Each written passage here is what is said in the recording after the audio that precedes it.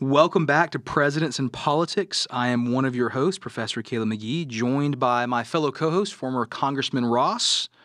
And today we have a challenging topic. Yes. We're going to talk about our 23rd president, Benjamin Harrison. And we bookended him last time because he served right in between the two terms of Grover Cleveland. Yes. And probably a very uneventful president. In so many ways. Yes. An unassuming man in a lot of ways. You and I have talked this about a lot. When we come through presidents, there's those individuals you hit. If it's Washington, if it's Teddy Roosevelt, if it's Abraham Lincoln, we feel like we could do week-long series on these individuals. And then you hit a Benjamin Harrison, and it's like, you got about 15 minutes? Yeah. Let's talk about him. And, the funny thing is, his claim to fame, of course, is that his grandfather served as president, William Henry Harrison, but only served for a little over a month before succumbing to pneumonia and dying. Because of his, 2.5-hour speech in the bitter cold of D.C. Yeah. There's something to be said about brevity. There he is. there is. And then Benjamin Harrison's father was a farmer, but warned him of the perils of politics. And he had served in the House, his father had. Yes. So very but like you said, maybe he got a little bit of politics and didn't want more. You don't want to do this. Yeah. But his wife, Carolyn, encouraged him to go into it. Yes. And he had some setbacks. I mean, he lost. He tried to get nominated for governor of Indiana and lost. And then he got nominated and then lost. But then got appointed to the Senate. When the Democrats took over the legislature in Indiana, he was summarily removed from the Senate. So overall, he seems like he was a pretty good guy. He does everything he can. He's one of the first presidents outside of Lincoln to really try to push forward civil rights. He even appoints Frederick Douglass as a minister to Haiti, and Douglass later writing about him will say that he had never met a finer president. Yeah. So he seems to be overall a pretty solid dude. I think he was solid. I think he was very matter of fact. He was a Republican who opposed the Chinese Exclusion Act because he felt that we had to uphold our treaties. And his faith probably plays in this. He's a staunch Presbyterian. Yeah. Loves the Lord. Talks about how prayers that guides his life daily. So he seems to be. We talk good and great. He's not a great man. No, he's not. But he's a good man. This is the opposite of Andrew Jackson. Andrew Jackson was a great man and not a good man. Benjamin Harrison is a good man, but not really a great man. And he's elected as president on the centennial of George Washington's election as president. And that's probably the worst, comparison you can have because you look at, and in fact, he even took the oath of office at Federal Hall in New York in order to replicate what was done 100 years ago, but there was just no comparison. No. He had a few nicknames, and the one that always stuck to me is they called him the human iceberg because he was so... cold. And what they said about him was, and I've met a lot of people like this, and sometimes professors, and I'm sure politicians are this way, they said that he was an amazing orator when he was with a crowd, but he had no personal one-on-one skills. Yeah, they said, that's what I read about him too. And they said he despised small talk, and that basically once the crowd was gone, he couldn't even talk to people. And I've known people like this, both pastors and professors, who just are amazing orators, but when you sit down to talk to them... No personal skills, interpersonal skills. I agree. And that could have been this guy, He was nominated for president on the 8th ballot. I mean, here's a guy, and then he campaigns from the front porch. From the front porch politics. Now imagine that. Yes. Okay, I mean, you've got people bring delegations to you so that you can campaign in front of them. Yes. I mean, that's just like, what a concept. Never have to leave the house. It's like delivery food, right? Yeah. I mean, just come on up. DoorDash campaign. Exactly. It doesn't sound that bad, actually. No. You save a lot of money on expenses. Yes. Let me just walk out the front door. And again, maybe this is where his giftedness for oration came from. They said people came to travel to hear. Yes, but he had no interpersonal skills. And I think this is interesting. And I actually had this conversation with a group of students. We were talking about political philosophy and Aristotle. And Aristotle says we're a political animal. You're familiar with all that. Yes. And then he says that the highest form of politics is speech, actually, the ability to speak well. That's good. And I think most politicians previously, I don't know if we can say that for the last several, but previously politicians were great orators. And if we stop and think about this idea, sometimes if you're very gifted to speak in a room, for some reason there's a disconnect to that one-on-one level. And I'm sure you probably saw this a lot with politicians as well. I remember going to seminary with a guy who talked about one of the individuals who was known as a very, very, very mega church pastor. And he would say, when he was behind the pulpit, he was so charismatic and so on fire. And he said, but you would stand in the elevator with him and he'd stare at the wall because he's afraid to even look at you and talk to you. Isn't that amazing? Right? And this, I think this is kind of that Benjamin Harrison type of guy where he's just, he's so dynamic and charismatic in front of people, but one-on-one, he has no charismatic personality whatsoever. So they called him the human iceberg. Yeah. And then the other thing they called him, I thought this was interesting. He's only 5'6". They called him Little Ben. Little Ben. Little Ben. And it was at his, I think it was his own party. He said he's big enough to wear his grandfather's hat, right? Yes. He had the same head size. Tippecanoe and Tyler too. So, but he was a Civil War general, and a pretty good one. Yeah. Cold, which again, maybe that's where some of that comes from. He was a cold tactician. True. He didn't let emotion get in the way of anything. Because he'll be involved in the Atlanta campaigns. Yes. He's one of the things that opens the door for Sherman to finish marching to the sea. And he was awarded multiple times for his valiant riding in combat. Isn't that amazing? Yeah, he starts as like a lieutenant? Yeah. And then he ends as a general, a 1-star. So, I mean, he'll have a quick rise to military power. And he said that he saw his time serving in the Civil War as the pinnacle of his career, which, I mean, I guess with his presidency... Yeah, it might have been. I mean, but when he becomes president, he sympathizes with the Civil War veterans. He does to almost an extreme degree, and passes a pension bill for the Civil War veterans. And it is such a boondoggle because it allows for the pensioners to have the pension passed on to widows to their widows. And they said that the 70-year-old Civil War veterans were marrying 14-year-old girls so that they would have inherited eventually the ongoing pension, and it almost bankrupted the nation. I was trying to find. I thought I wrote it down, but I believe it was something like 40% of the national budget at that time actually went to that pension plan. They said, I do know for a fact that under Harrison's time is the first time they passed $1 billion budget. Right. Yeah, it was $1 billion Congress. And the majority of that is the pension act, which you feel so split on because, I mean, my Lord, our veterans, I believe wholeheartedly, we take care of them 100%. I don't think we do enough for our veterans. And I think historically, when you look at specifically certain conflicts, specifically Vietnam, and when these guys came home, there was no home reception, and there was very little done for them at all. Rehabilitation, you're correct. Whatsoever. We had the GI Bill and the VA, that's it. Administration to help them, but you're right. There was no let's assimilate you back into society. In fact, historically speaking, Civil War, the Vietnam conflict was one of the few wars where there was no welcome home parade. Oh, there was One of the reasons why is because they were brought home individually, usually on civilian flights, which was a horrible way of reintegration. But furthermore than that, they were the only generation that was never celebrated. So when you look at Australia, they actually apologized, had an official parade, I think it was the 80s or 90s, and they had a welcome home parade. We've never done that. I always tell my students, if you come to become president, the very first thing you do is you hold a parade for Civil War veterans and you show them our appreciation. I don't care what else, that's the first thing you do. I agree. 3 of my brothers served in Vietnam, and they all would tell stories about it. When they came back stateside, they would change out of their uniforms in the restroom because they didn't want to be spit on. We did not treat the Vietnam veterans the way we should have. No. And again, Benjamin Harrison, being a military man himself, recognizes, how important it is to preserve their commitment with a good pension, and does that.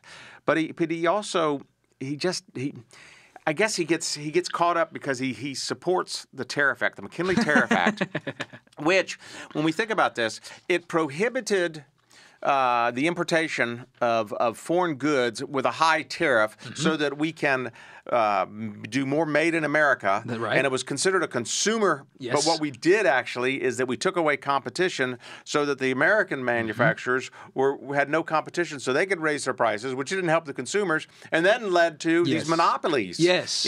And then in return, he then passes the Sherman Antitrust Act, and you wonder, well, this doesn't make any sense here. So was he just trying to placate everybody, but not understand the importance? Or does he have no foresight and it's retroactive? Yes, that's what I always wonder. It's it's almost like a guy who can't play chess, and it's like counter move. Before long, to use the term, it's a fool's gambit. Before long, you're throwing pieces away because you could not have the foresight. And I don't know, because they say he was very intelligent, but intelligence and wisdom and foresight are not the same thing. That's true. There's one thing that I see, and we talk about this a lot in politics, is the unintended consequences of our acts. But we are smart enough, and we've done so much, that we can probably anticipate any consequence from any act that we take. Yes. And I'm sure that if he's looking at we're going to stop the importation of foreign goods and allow the Americans to, but again, if you understand markets, without competition, there's nothing that's going to drive the price down and increase the product better and benefit the consumer. So he was setting himself up, I think, for failure, which ultimately it as someone who teaches political economy, which is one of my least favorite classes to teach, by the way, but when I do teach political economy, I always have such mixed feelings about tariffs because I'm such an Adam Smith free market guy, and I'm kind of Adam Smith all the way, but I'm so big into made in America products, right? Like if I ever have the option, I'm going to pay a few dollars more and buy something made in America. Adam Smith would argue, though, that tariffs would destroy an economy. This is where you're going with this. And he would say, for example, if you as a country are good at something, manufacture what you're good at. Yes.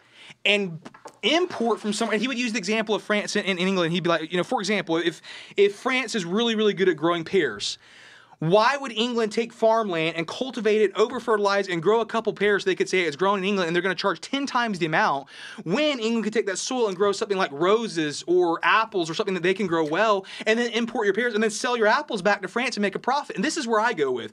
We don't have to put tariffs on everyone else. As Americans, we're good at doing some things. Yes. We're really good at steel. We're really good at, we're really good at aeronautics. We're really good at, there's a lot of things we're really good at that we still are on the positive of exporting. Why don't we focus on what we're good at, make a ton of American-made goods, but there are some things that we can bring about from a cheaper way. However, there's the ethics, of course, of sweatshops. We don't want to get into that. And Harrison hated this, and I don't know if you read this quote or not, but he said, "I pity the man who wants a coat so cheap that man or woman who produces the cloth will starve in the process." Yeah.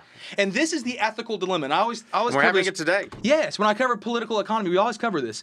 What can we do to push forward American manufacturing without using tariffs? Because government regulation never ends well. No. But at the same time, we don't want to have human rights violations. Right. And I'm sure in Congress you probably dealt with this a lot as well. Well, we do. We did. The one thing, the axiom in the economic axiom is self-sufficiency breeds inefficiency. That's so if you're trying to do everything yourself, you're going to be very efficient about it. So you have to be able to have the trade.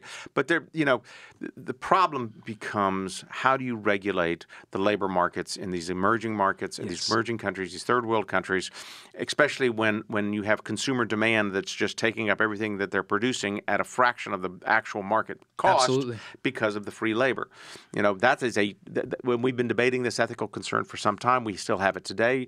I would imagine most of the clothes that we all buy are probably prepared or manufactured by slave labor or very cheap labor, but that's the market demanding it. It's just that there's no regulatory arm to prevent it in these third world countries. Yes. The boycott's the only way to do it. Absolutely. But are we that strong? Are we that disciplined that we could boycott everything made out of a third world countries that's using slave labor or child labor? Yes. And like you said, there are a few companies, I can think of a few companies that are trying to bring back American-made goods for clothing and for boots and things of that nature. But a lot of times when you look at the prices, here's a pair of American-made boots, it's $300. Here's a pair of boots that come from Walmart that were made in China, and they're $25, right? So like, where do I go on this? And that can be a challenging thing. It is. Right? It is. And especially for an individual who can't afford the $300 pair of boots. So now what do? I want to support American-made. I don't want to support sweatshops.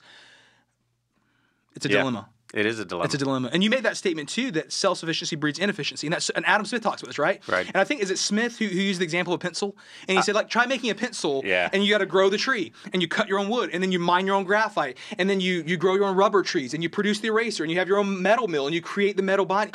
Before long, that pencil cost $1,000. Yeah, I think that was Milton Friedman that did that. It's Friedman who does the pencil analogy. He was a huge Smith fan, right? Yes. And Friedman was amazing, by the way. Chicago School of Economics, of course. But this whole idea of how can we produce American-made goods that are still cost-effective and still protect human rights? And that's the age-old question. And this is what Harrison was trying to explore, but he probably does it in a very poor way. You're right, and unfortunately, you can't be isolationist either and expect to be able to have a strong economy. You've got to have trade. Absolutely, and free trade is a misnomer. I mean, there's no such thing as free trade. And I always tell my class, and I think you would agree with this again from your time. I know you served in a lot of international relations type committees. I think you'd agree with me in the sense that trade is the greatest source of economic and geopolitical security as well. It's what helped bring down the wall. Absolutely. When you're trading with someone, when you're making money off of another country, they don't want to invade you. No. And now when you're making a ton ton of money off you and you go, okay, I don't like what you're doing here with human rights, whatever, I'm going to start sanctioning you. Sanctions work. Yeah, well, I agree they work. Sanctions work. So the more trade we have, the more safe we become, and Absolutely. the more influence we have. Economic policies are so much more effective than military strategies. Every time. Military strategies should be a last resort. But you look at, again, during the Cold War, there were no Levi jeans or anything in Russia. What did they have? The Treblinka, whatever the car was over there that, you wait 6 years to get. Yes. All of a sudden, the consumer demand starts building because we're starting to slowly infiltrate our way into Eastern Europe. And the Europeans, the Eastern Europeans are saying, we don't want any more of this socialist society. We want capitalism. Absolutely. And yeah, I love that you brought up the car. Ronald Reagan tells a story. It was 10 years in the Soviet Union. It was 10 years in the Soviet Union. And you had to pay up front. You bought up front your money, you bought your car, and it was a 10-year wait list before your car was delivered that you already paid for. Right. So Ronald Reagan tells a story, because he loved his Soviet Union jokes, I don't know if you've heard this or not, about the gentleman who finally saved up enough money. He was a businessman in Russia, if there was such a thing at this time. He buys his car, 10-year wait list, and they go, okay, comrade, here's the money. 10 years from now, we'll deliver your car. And the gentleman looked back at the car salesman. He said, is it the morning or the afternoon? And the car salesman he goes, why does that even matter? It's 10 years from now. And he said, well, the plumber's coming in the afternoon. And that's what economics cause when you start having too much government sanctions. Right? We want a free market, but we also want to protect human value. And this is where Benjamin Harrison's coming from. Yes. How do we do both? How do we balance that? And we still haven't figured it out. No. And unfortunately, I think he got it. But then again, while he was in the White House, his wife, Carolyn, gets stricken with tuberculosis, which adversely impacts his ability to run for re-election. And she dies, just before the re-election, and unfortunately, both she dies and he does not win his re-election, and he loses to Grover Cleveland, whom he beat 4 years before. And you brought this up in our last podcast, but I love the civility of Grover Cleveland. Yeah. That when Benjamin Harrison can no longer campaign, Cleveland civilly bows out and says, well, I won't campaign and run against you either, basically out of respect for your dying wife. We'll both just sit out the last few months. And I love that. And I think about that level of civility. Can we ever see that again in politics? Ever see that level of just civility and mutual respect for human beings? I wish I knew. I remain very optimistic, but absent getting good people involved in this process that have that tendency to want to practice that civility and respect for their opponent, I don't see it happening. And I agree. But it can change. I don't think it's going to change before the election of 2024. No, but we'll see. He did do a few, I guess we can use the term beneficial things in his presidency. One of the things he also, again, these are such contemporary issues. I feel like with Benjamin Harrison, we're kind of derailing some of the history. We're just handling contemporary issues. He also wanted to deal with the immigration issue, and he forms Ellis Island. I don't know if you're familiar with this or not, but he is the president who forms Ellis Island. The reason why is because immigration, up until this point, everyone just kind of came in wherever they wanted. He's like, no, we need a centralized spot. We need a point of entry. We can vet this. We can make sure these are... What an idea. We can vet this. We can make sure that people are actually who they say they are. We record a log of who's coming in, their family, all this. And Ellis Island is founded on the belief and the principle that immigrants do make America greater, but they still should be controlled and secured. What a concept. I agree. And I guess this is one, again, he's not an interesting president, honestly, but it's amazing how these issues are the same ones today. The issues haven't changed. It's immigration, it's economics, it's environmental. He also is one of the very first national parks, and then Teddy Roosevelt jumps on this, and he really, with his friendship with John Muir, they really start building the federal park system. But he'll reserve 22 million acres of national forest. Wow, I didn't realize that. One of the largest, and then he also did set a record. He is the most annexation state president. 6 states he'll annex. In the West. So, that's right. He did. Yeah. Yeah. It's Montana, South Dakota, North Dakota, Idaho, Washington. And Washington. I think that's right. That sounds right. Anyway. Wow. So he did a few things. Yeah, he was aggressive there. He also had the Pan American Conference. Yes, he wanted the Panama Canal, right? Yes, he did. Way did. Before his time. Yep, and he strengthened the Navy. Mm-hmm. So, what was it? I wrote this down as well because he was the first 24 steel ships in the Navy, which was huge at that time period. And again, if you talk modern issues, our Navy has now fallen behind. It's no longer the largest. Well, we consider the most powerful, but we're no longer the largest naval power in the world. So these are all such the issues haven't changed. No, they have not. The issues haven't changed. No, they have not. Maybe we need a Benjamin Harrison again. I mean, uneventful, but he strengthens the Navy. He takes care of immigration. He tackles the economy. Yeah. Just somebody take care of immigration, please. Benjamin Harrison for 2024. There you go. Gosh. But he does have some interesting aspects, and we talked a little bit about his faith. But he is a man of very strong faith. Yes, he is. Presbyterian. He became a deacon in 1857, an elder in 1861. Taught Sunday school. One of his biographers wrote this about him: Harrison believed firmly that the end of all human activity is to serve God and to take personal comfort in prayer. Yeah.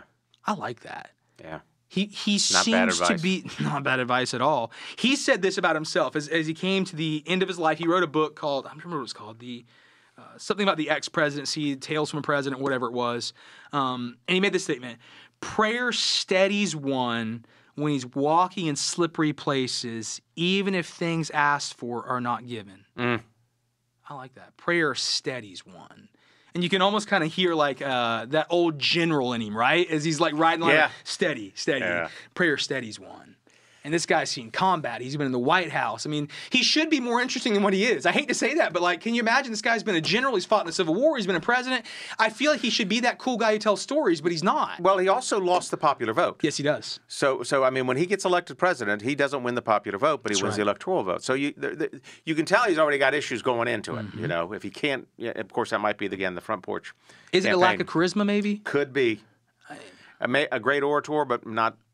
From your experience in D.C., how much does charisma play into politics? Significantly, especially in the social media age that we have today. Oh, I'm sure. You know, I mean, the emotional debate always seems to prevail over the intellectual debate, because of the charismatic way it may be delivered by the orator. I remember I had a professor one time who taught rhetoric and debate. He made this statement. And I thought this was so powerful. And I think about this a lot in my own life. Just because you win an argument doesn't mean you're right. Sometimes you're just a better debater. Very well put. And I've thought about it in my own life. Like, sometimes you can use your charisma and your own skill. And I thought back and I'm like, how many arguments did I even win that I wasn't right on, right? Like, and how many have I lost? You know, but like, how true is that? Just because you win an argument doesn't mean you're right. Absolutely. Sometimes you're just really good at playing the rhetoric game, right? And I think that's a big part of politics. Oh, it is. It absolutely is. How you frame the narrative. And then how solid you are. And whose fault is that? Is it those that are listening that they didn't do their research or didn't do their due diligence on you? Or is it you for knowing you could take advantage of them? You know, I mean, it's the political process, man. Yeah, critical thinking's been lost, right? From the individual. We don't teach it. No, not at all. I mean, I read it online, so it must be true. Yep. Here's a quote that I think you're going to like. This is one of my favorites. He talked about the power of the presidency. He said, 2 presidents or 3 with equal powers would as surely bring disaster as 3 generals of equal rank in a command of a single army. I do not doubt that the sense of a single responsible individual to the people strongly held our presidency to a good conscience and to high discharge of their duties. And I like this. And he said, basically, when you hold the office of president, you are holding it above other offices. And that sense of responsibility makes you live higher, should make you live higher. And he said, if we were to split this up, and we hear this all the time. We had this in a class not too long ago, if you remember, we were teaching. And it's like, well, just take the office of president and split between like 3 or 4 individuals. And here's Harrison. He's like, that would never work. Of course it wouldn't work. Right? The Romans tried that, the triumvirate, right? Yeah. Having 3 major leaders. It doesn't work. No. What are your thoughts on this from someone who's served in D.C. and seen this? There has to be a central command. There has to be. That's the only way things flow. Otherwise, they're played against each other, and that is a disastrous result. You know, and I have to give him credit on recognizing that. And I think most of the people that we've discussed as presidents have identified that once they get in that role, that it's a trust, and it's a very, very sacred trust that they hold for the American people. Absolutely. And you know, they understand that it takes somebody to be able to make a decision and then move on.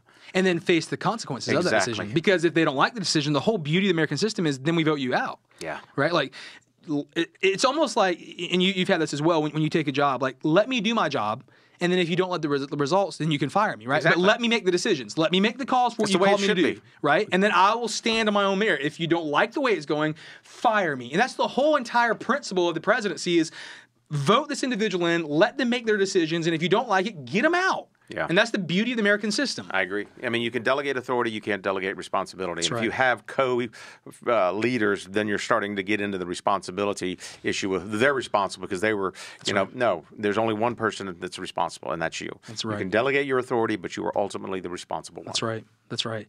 So as we look at this life of Benjamin Harrison, not spectacular No. in any way. You and I have said this throughout a lot of the podcasts. Leaders many times are average or below average. Yeah. That's Harrison. Yeah. But overall, he was a solid dude. Light years ahead in civil rights, really solid with environmental, really great for reaching out and trying to take care of veterans. Oh, yeah. Trying to help fix the economy, trying to fix immigration.